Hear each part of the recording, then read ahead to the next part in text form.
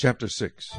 O you children of Benjamin, gather yourselves to flee from the midst of Jerusalem.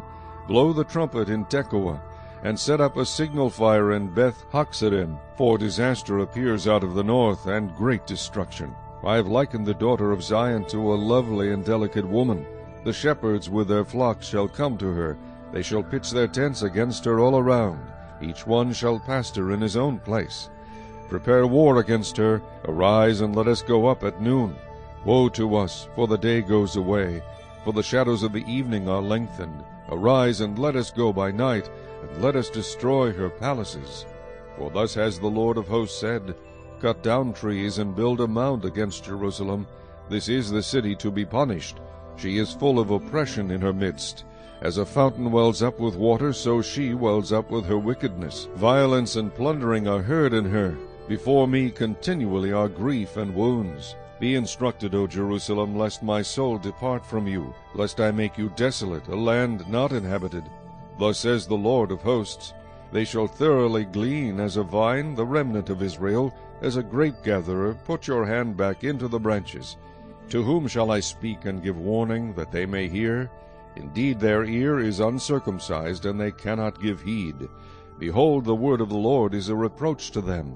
They have no delight in it. Therefore I am full of the fury of the Lord. I am weary of holding it in. I will pour it out on the children outside, and on the assembly of young men together. For even the husband shall be taken with the wife, the aged with him who is full of days. And their houses shall be turned over to others, fields and wives together. For I will stretch out my hand against the inhabitants of the land, says the Lord.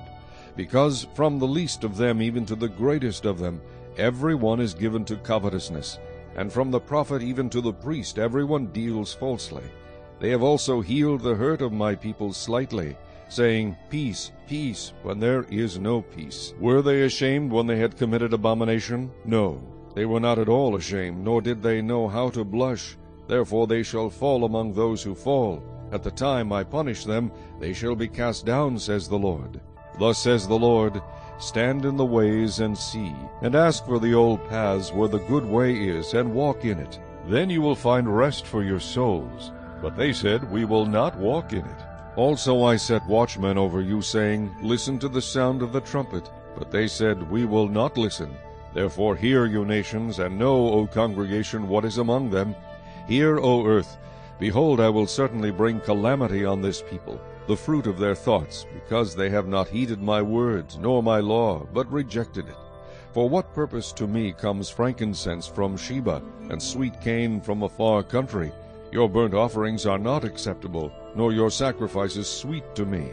Therefore thus says the Lord, Behold, I will lay stumbling blocks before this people, and the fathers and the sons together shall fall on them. The neighbor and his friend shall perish. Thus says the Lord, Behold, a people comes from the north country, and a great nation will be raised from the farthest parts of the earth. They will lay hold on bow and spear. They are cruel and have no mercy. Their voice roars like the sea, and they ride on horses as men of war set in array against you, O daughter of Zion.